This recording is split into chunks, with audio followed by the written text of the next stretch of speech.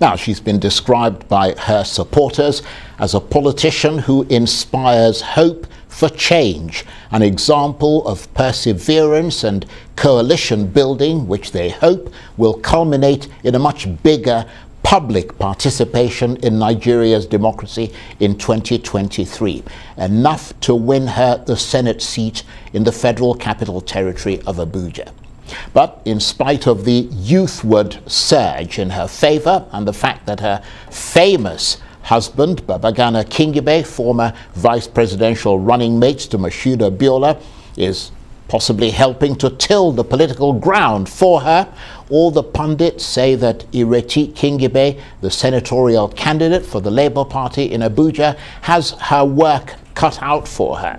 She's up against the formidable Philip Aduda of the PDP, who's been in the National Assembly since 2003, first as a member of the House of Representatives and later as a senator, a seat he's won 3 times and is going for a 4th term in 2023.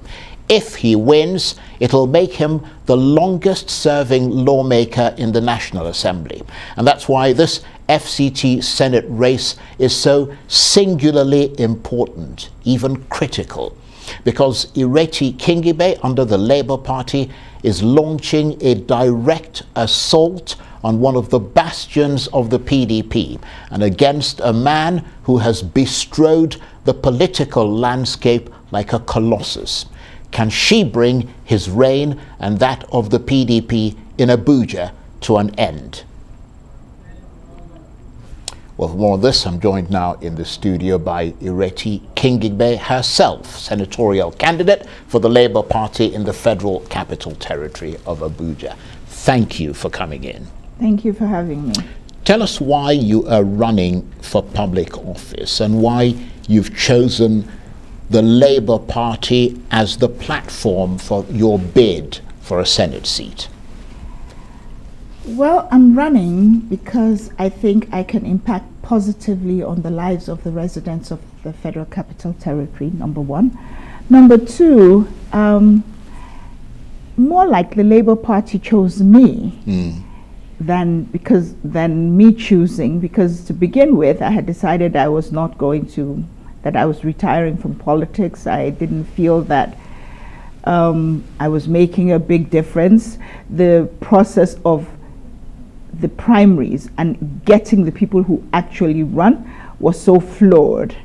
And when you say retiring from politics, you'd already been in a couple of other parties. Yes, I started my political career where I ran as a candidate in the ANPP, and in an election which, though I was not the declared winner or the person who went to the Senate, but everybody knows in the FCT that I actually won it. But I was an opposition senator, and at the time the president insisted he did not want an opposition senator in the FCT. And subsequently I ran on the... When you say the president, who do you mean? The incumbent president at the time, it was 2003. Okay, right. Okay, and then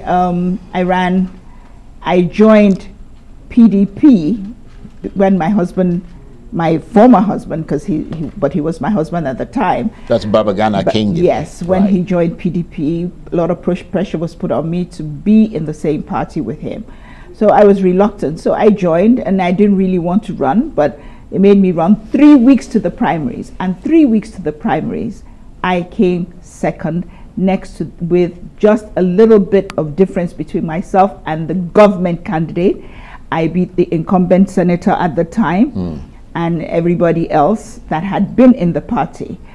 And I think that was it. Then subsequently, I think I ran one more time in PDP. Then I declared to my husband and everybody else at the time that, look, my politics and that of PDP just doesn't gel. I'm more an opposition type of person. And when I was going to leave, people tried to talk to me, you will not win in opposition, and I said it didn't matter. I preferred a platform where I could air my views better. And so I moved back to ANPP, and then APC, then ANPP became APC. And in APC, I was also made to run on the day of the primaries, meaning I didn't know any of the delegates. Well, I must have known them because I was in FCT not personally, but they knew of me and I knew them. I joined the primaries the day of the actual primaries, and the person that... And what year was that? 2014. Right. The person that actually won the ticket beat me with 6 votes, and he had been there all along. I just joined that afternoon, and I made them understand that, well, because you're all insisting, really, if I won, that would be a minor miracle. But I'm also a firm believer in that you have to get involved, which is one of the reasons that I find that some women, and there are times I get the same thing, like the tendency would have been for me to say, oh no, the day of the primaries. And I just thought, okay, nothing to lose, go and try. But I continued, and I continued building up the party. I'm not because I fall or because I don't get, I believe politics is a journey rather than a destination. So I've always gotten involved, and because of my activities in 2015, APC gave me an appointment as the FCT APC leader with a letter to that effect. And I tried my best, but it turned out that, to my disappointment, when we were in opposition, all the things we said PDP did wrong, we did worse. So it left not just me, a lot of APC members very, very disappointed in the party, because we were really idealistic and really believed that we could change Nigeria for good. So I told myself that, well, you know, I've tried my bit. It's time for other people to... I tried looking for preferably younger women that I could mentor in the FCT, since FCT is a place where anybody who's living here can actually run, but I never did find. The few I found were not willing to take the chance, they were not willing to run. So when I said I wasn't running anymore, then Labour Party came along, first of all NNPP and then Labour. And what? Why didn't you gel with NNPP? Well, for one thing, intuition. There was a little bit of a disconnect between the area council party chairman and the state party chairman, and I was not, you know, looking forward to running under a platform where the leaders were not united. So that was the first one. And secondly, after I met the founder of the party, he was very nice and everything, but intuitively, I just felt that no, I still did not want to go back into politics. And that was what I did say to everybody, was I still don't want to run. But then when Labour came... Not that I can't stand your guts. No, I just don't to want anybody, to go. No, nothing like that. I just felt that this is not the right place for me. I didn't feel it. I'm a very passionate person, and I just didn't feel the passion there. So I then, when Labour came along, I still had the same I'm done with politics response, but they would not have any of that, FCT Labour. And they insisted, so I gave my terms and conditions, no trading in delegates, all the things that I felt were wrong. And I said, if we're going to start a new party, new Nigeria, then we start fresh with everything right. And they met all my conditions, and I became their candidate. Well, it's a very interesting story and a very convincing political journey. Nevertheless, having now got there, you're the senatorial candidate. You face a formidable challenge in the incumbent Senator Philip Aduda of the PDP. I mean, apart from the fact that he's served the FCT twice as a member of the House of Reps, he's won the Senate seat twice and is serving a 3rd term. And he's now running for a 4th term in 2023. And if he wins, it would make him the longest serving lawmaker in the National Assembly. How confident are you that you can bring such a legacy to an end? I am very confident that I will bring that legacy to an end. Tell us how. Well, I will tell you how. For one thing, look at the electorate of the FCT. There are 6 area council in the FCT. Amak, that's the Abuja Municipal Buhari Area Council. Then the 4 other local councils, area councils in the back, Abaji, Kwali, Gwagwalada, and Kuje. Now, 50% of all the votes in FCT reside in the Abuja municipal. The remaining 25% in Buhari, then the last 25 in the other 4 area councils.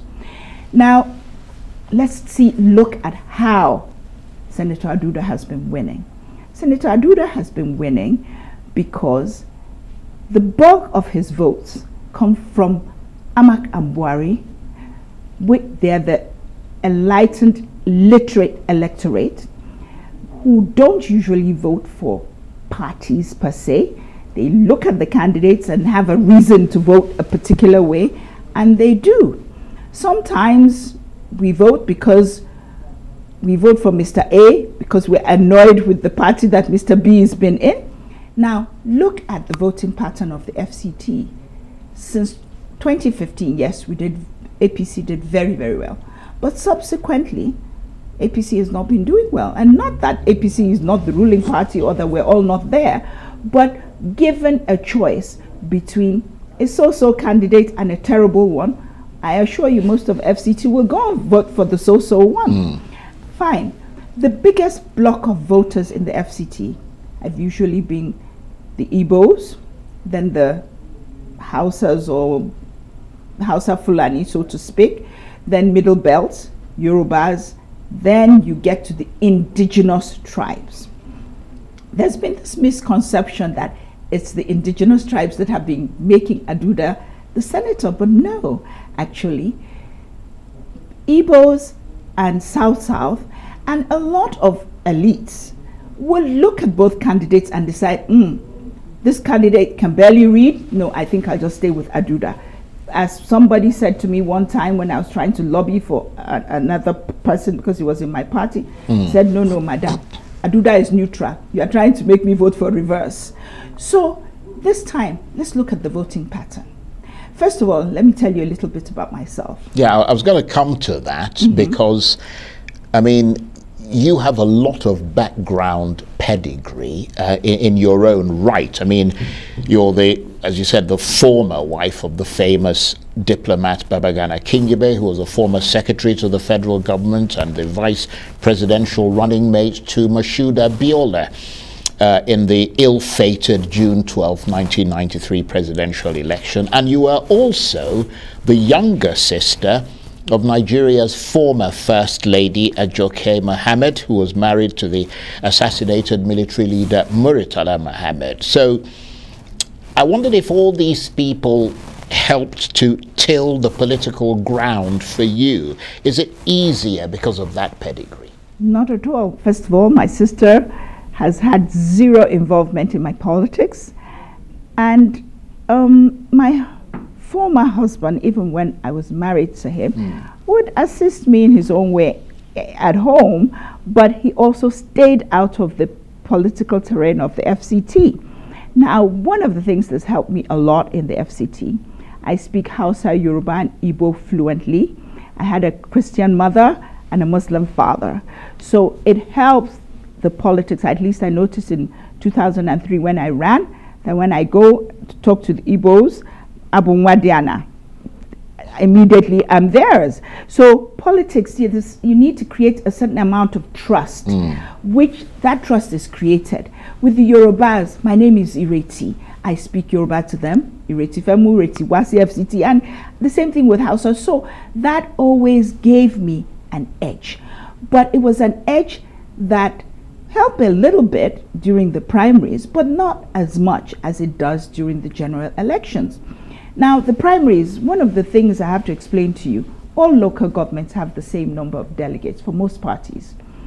That means that if you want to get elected in a primary election, those 4 local governments in the South that have only 25% of the votes have most of the delegates.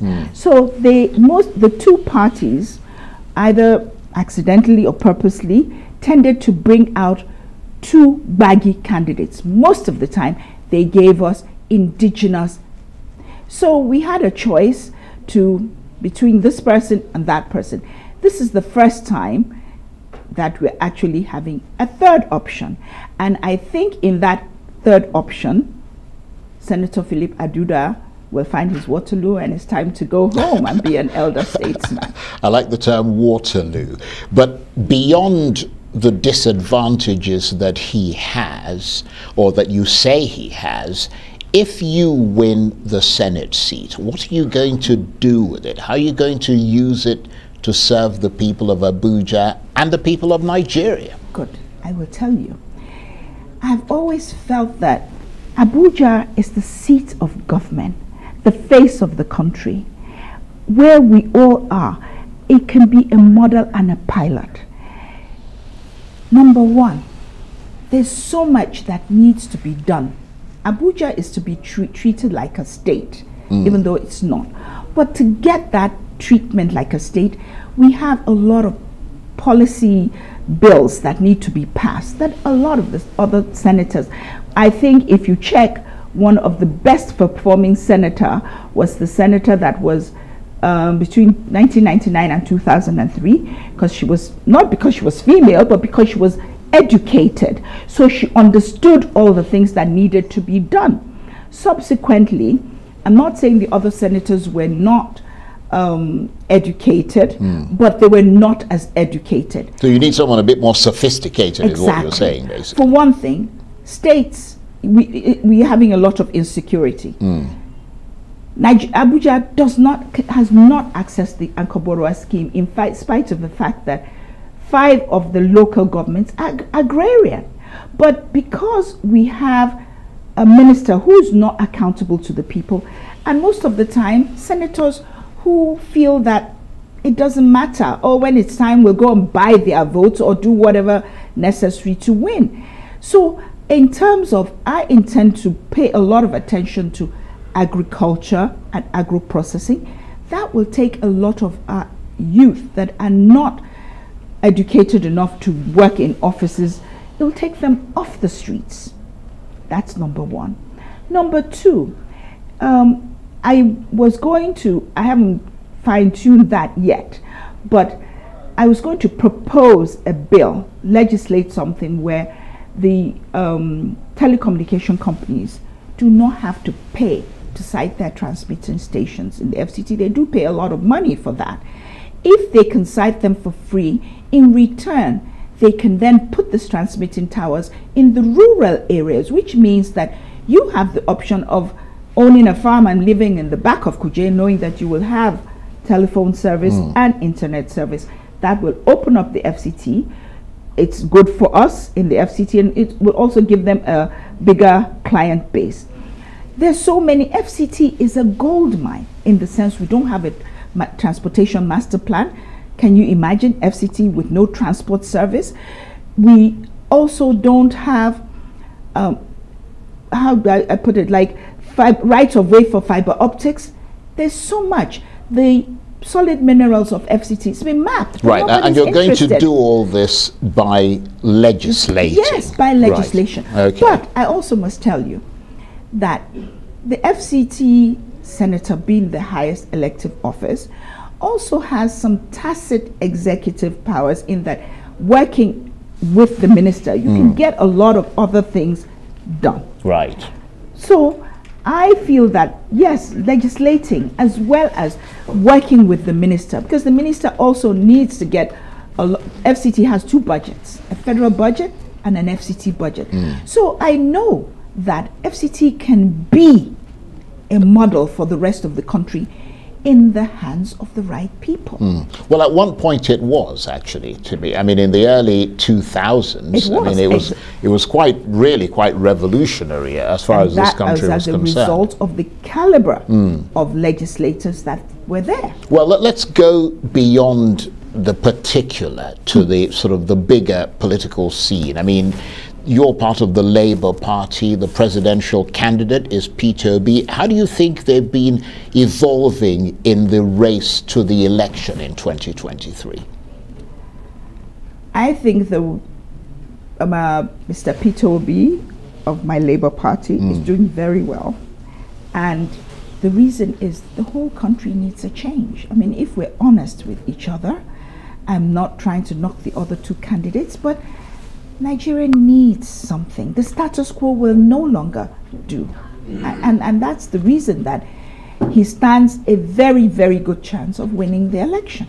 But obviously the issue is actually, even if you tacitly agree or vocally agree that there needs to be a change, you've got to have the constitutional capacity to actually dislodge the other parties. And I think that we do, because constitutionally, what do you need? You need to win the election. And if we actually sat and analyzed it, I think the chances are very, very good for him to win the elections. Remember, he needs to get majority of the votes, and getting 25% in 2/3 of the country, and as well as FCT, and I think he can do that. Well, obviously you would say that. I mean, that's the whole point. I'd be astonished if you said he wouldn't. But one of the issues that's been raised is the absence so far of a manifesto from the Labour Party and the Obidati campaign. Why is it taking so long for a manifesto to be released? Because, I mean, we really can't tell what you're going to do, what your plans are, and how you've kind of worked it out without a manifesto. Well, well, maybe the manifesto hasn't been made public, but definitely there is a manifesto. I certainly have an idea of what he's going to do. Yeah, but the manifesto is not between the Labour Party people. You've got to convince the public. The public is primarily convinced. We have 3 more months of this campaign, and in that time period the manifesto will be released. Are you concerned that there's too much time? I mean, too much time has been given for these campaigns, and that it may end up handing a bigger advantage to those who are already advantaged financially and otherwise? I mean, I wonder what your thinking is about that. Well, yes, there is too much time, but I don't think that it's going to necessarily give them the advantage. They may have more money, but at the end of the day, it gives us more time to talk to the people and make the people understand. And that's really what the obedient movement has been about. And a lot of the support we're getting, even me, a lot of the support I'm getting is not proportional to the amount of money or how much I'm spending. Because at the end of the day, people are being convinced that if they want things to change, they have to be actively involved in this change. Right. So since the Labour Party doesn't have a manifesto, I mean, as far as we're concerned, there is no manifesto. I mean, what is it that you say to people? I mean, you and your colleagues in the Labour Party, what do you say to people about how Mr. Obi and the Labour Party plan to transform Nigeria? The things he says at the campaign, we're going to go from consumption to production. Yeah, but those are just, I mean, those are words. We haven't seen the plan of how he's going to go from consumption to production. You see what I mean? There's got to be, that's why there's so much focus on those manifestos. People want to use what's become a cliche, interrogate those manifestos. This is the plan. This is what we intend to do. This is how we intend to do it. This is how we intend to fund it. Well, maybe how we intend to fund it might be something I can't speak to. But in terms of a plan, he does tell us about a plan. For one thing, a lot of the north is arable land. If we are actually honest, a lot of the things that APC said they would do, if they actually had done them, Nigeria wouldn't be in the state it's in now. That's the truth. So telling us that you'll continue what you said you would do doesn't change anything, because none of it happened. So at the end of the day, he does tell us how he's going to do it. But you've identified precisely the problem that people have with politicians in this country. That every time a politician is given an opportunity, they say they're going to do things, then they get there and they don't do them. And so what is it about you, about P2B, about the Labour Party that should convince us to take your word for it? That because all the others will say, well, look at our pedigree. I mean, you know, look at Tinubu. He says, I was governor of Lagos State. Look what I did. You look at, you know, Kwankwaso, he says, I was governor of Kano State. Look what I did. You look at Atiku Abubakar. He says, I was vice president. I mean, look what we did. And yes, and when you do look at what they did, then you will understand that some of the things, then it's not what Nigeria needs for now.